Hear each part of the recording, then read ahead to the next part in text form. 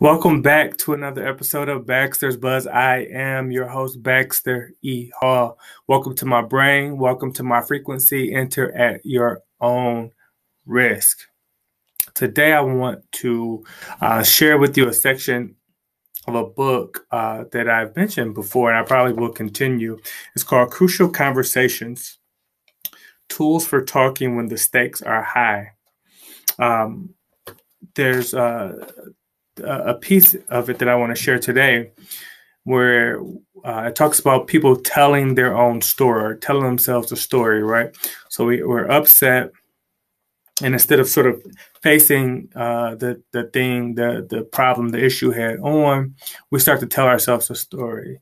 And we haven't shared it with anyone, but because we're emotional, we figured out and justify our actions because of the story that we've told ourselves. This piece here talks about specifically about sort of ways to sort of combat that and sort of master these stories. So first of all, it talks about just retracing your path, right? If you find yourself moving away from a dialogue, ask yourself what you're really doing. Am I in some form of silence or violence, right?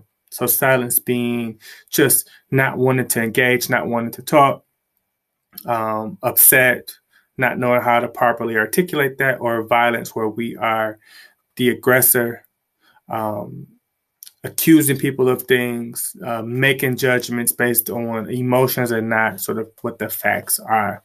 Right? I'm sure none of you guys can relate to that. The last piece that I want to talk about today is sort of what emotions are encouraging me to act this way. So analyze your story and see if there are any potential uh, other explanations for the story that you've told, right? Is this the only way that this could be, or are there alternatives that I should consider that I just haven't already? It's super tough when you're in the middle of something and a conversation sort of becomes crucial really quickly, right? It could go from a general conversation to bam, now it's a crucial conversation.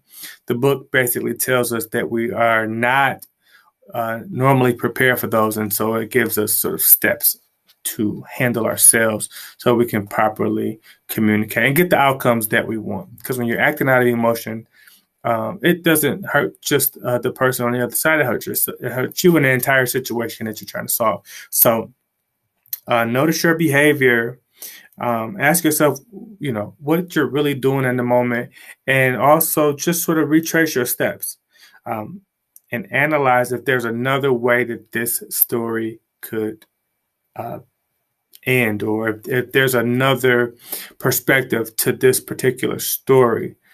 And most of the time, there is. And most of the time, once we step back, we can kind of try to separate our facts or our emotions, which we are calling facts, from actually the facts in the story. And once you start opening up that dialogue, things tend to improve.